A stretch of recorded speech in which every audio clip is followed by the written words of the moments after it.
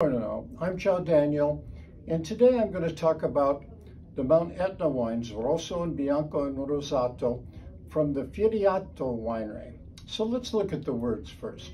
So Etna Rosso, Etna Bianco, these are DOC wines that have definitions and meanings to them.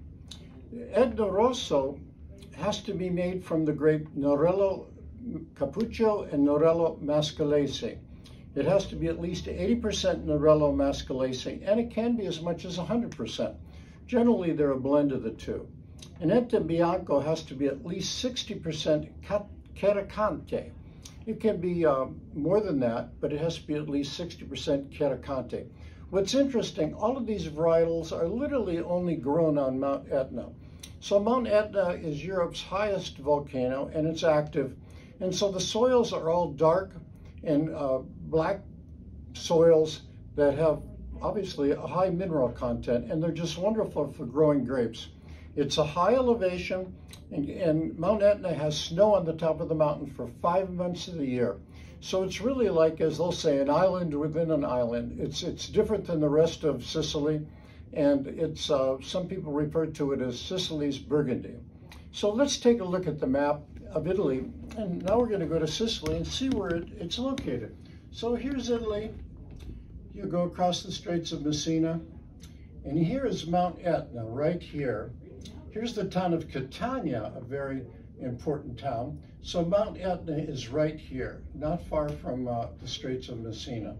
And also uniquely, there's a zone on Mount Etna that is the only place they can grow Etna Bianco and Etna Rosso. Other areas they can grow these grapes, but they'll just call it Nerello Mascalese or Nerello Cappuccio. They can't call it Etna Rosso because these have been designated the best areas. So Firriato winery has two different levels here. One is Le Sable della Etna, and they have a Bianco and a Rosso. Wonderful wine. So Le Sable means the sands of Etna, because the soils are like fine sands, although at times they can be rocks as big as your fist.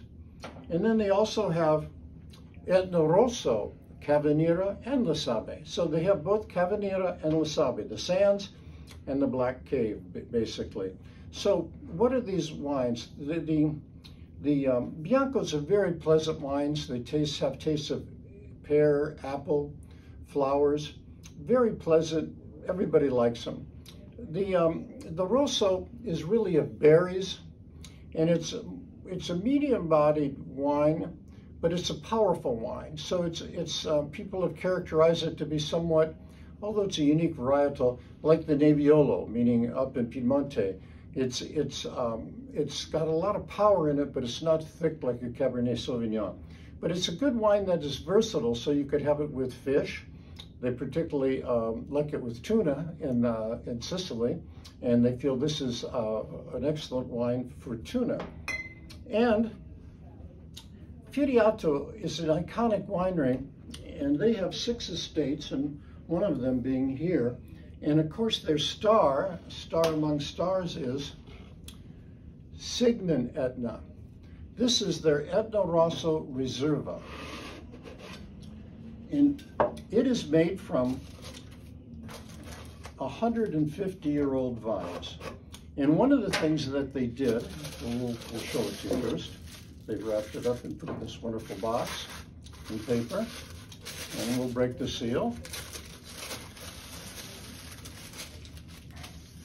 And here is their Sigmund Etna. So it's Etna Rosso Riserva, Sigmund Etna. So what they have also here is 2 certificates in here. They went to 2 universities to verify a couple things. One, that the vines are in fact 150 years old. One university came and studied them and said, yes, they're 150 years old. And the other one studied them to see that the varietal was Nerello Mascalese, because when vines get to be 150 years old, they're a lot different, just like people. And they said, yes, these are Nerello Mascalese, most of them, But what they also found out with some grapes, vines growing there, that could be identified in their data bank of DNA as any other varietals. So there were two or three unique varietals they found there that they're propagating and seeing what their characteristics are. But a little bit of those ancient varieties are in here. The other thing unique about it is these are pre-phylloxera vines. So around 150 years ago, phylloxera came from the United States, and it's a pest, an insect that goes and devours the roots of vines.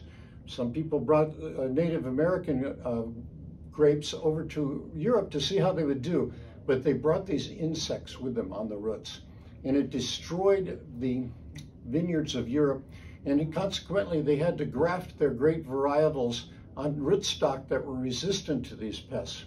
But high on Mount Etna, the pests couldn't survive. And they're theorizing a couple things. One is if you put the sands of Etna under a microscope, they're barbed. So those insects couldn't stand that barbed volcanic soil.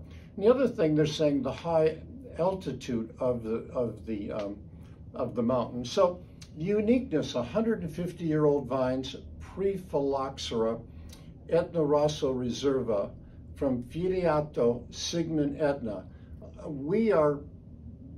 They don't grow very much of this. We have a very small allocation of this, maybe the only one in the United States, very small allocation of Sigmund Etna, and so it goes out pretty fast, and we get a couple shipments of a year of not much of it, but it's a real collector's item.